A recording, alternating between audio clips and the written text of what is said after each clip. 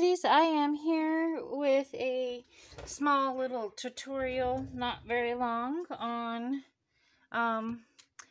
buttons. It's another For the Love of Buttons. So I am today making my own buttons, and these are a couple of the ones I've already made. Very cute. They are popped up on foam dots, so they are glittered and sparkled and inked. Here are some in the tray that I are letting dry. They have the holes poked in them, and I will be putting in the thread. So real quick, how I did it, super easy, anybody can do it. 1-inch hole punch, or round punch. If you want to make them a different size, by all means, use a different size punch. So I'm going to punch 2 of these from my patterned paper. And this patterned paper is, let me see if I can grab it here real quick. It is from the Let's Celebrate paper pad that I got the other day. I think I have a mini haul video showing, look at those panda bears, showing this paper. So this paper did not come with any accessories, no matching ephemera or anything. So I'm making my own.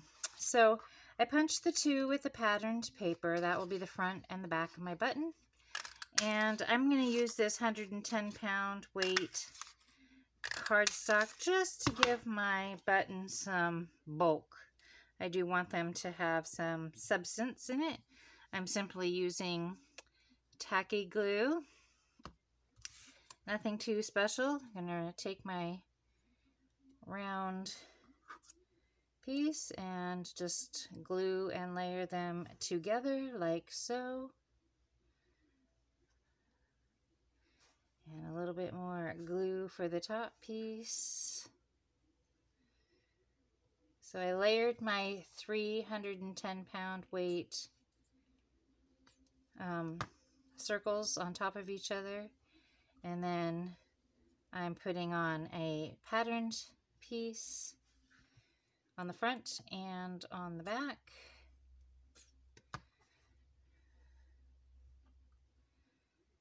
And I'm just going to give this a quick second to dry. So while I'm giving that a minute to dry, I will show you the inks that I used. So I have inked around the edge of this with the pink Ranger, which I think I will do some more pink ones. These that are, they're dry now, but when I had them in here, they were not. So these are inked with Stampin' Up! I wanted something that matched the blue or green in the pattern, and this was really close. So I used that to ink around the edge. So I'm not very fancy. I just got these little round sponges, and I just cut them in wedges and use them to ink. It's pretty easy. I do have a fancy dancy Tim Holtz ink tool, but I can never find it when I want it. So there, I just inked around the edge. To poke the holes, I'm going to use this. This is called a paper awl. Before I did paper crafting, I was into making my own books. I'm using this piece of foam. As you can see, it's very well loved, but that's okay. You'll want some kind of foam or something that you can poke through when you poke your holes. I'm just going to eyeball these because I don't think it really matters to me. Now, if you want to measure and whatever, you can do that. I personally don't think it's necessary to measure. So there, I just poked 2 little holes in my button. And since these are done, I'm going to move them off my tray and add the twine in a little bit. I'll show you what I use for the thread. And I'm going to lay that down onto my piece of paper. I just do that in case I want to lift it out of there for some reason. I'm going to use some glossy accents. And my hole is clogged up. So I make these, I don't know if I made this particular pin, but I use these big stick pins, which I get in swaps and stuff that I have done, or I make my own. And that helps me get the hole freed from anything. And I'm going to make some glossy accents on there if I can get it to come out. It's usually not so difficult. For whatever reason, today it is. There we go. And I'm just going to cover the whole button. I am going to avoid the holes that I just punched. I could punch through it if I get some in there accidentally after it's dried.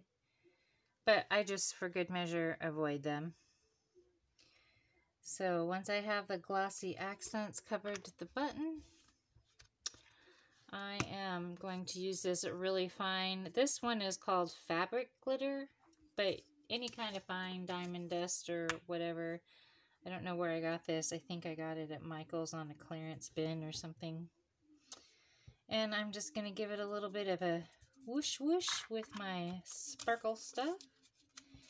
And then I have these little tiny itty bitty stars. I think, well, I don't know if it could be like sequins, but they're super tiny. I don't know if my camera's picking that up. But I kind of liked the way that it looked. So I'm just going to sprinkle a few on there, like so. And when I'm working with glossy accents, I like to give it a good overnight dry time. So that is all. That's it. Then I got this embroidery thread from, I believe, Joann's or somewhere. And it's just a sparkly kind of gold embroidery thread, and that is what I am using to thread through my holes. And I just take a big fat blunt needle, thread it through, and thread it through my holes and tie it in a knot, and that's that. So that is how I make my homemade buttons. You guys should give it a try. It's super fun. You can make buttons to match any kind of paper kit or paper products that you have that you don't have anything that really matches. That's why I thought that making some of my own embellishments for this paper pad would be really nice. And I think the buttons will look super cute as an embellishments on this paper. So anyways, thank you for joining me. Remember, ladies, I am doing a giveaway this month. So part of my giveaway is you have to like and comment on my For the Love of Button videos. This is one of those videos, so please leave a like and comment. If you don't know about my giveaway, please go check it out. I have it in my playlist all grouped together, so it's a little bit easier for you ladies to find those videos.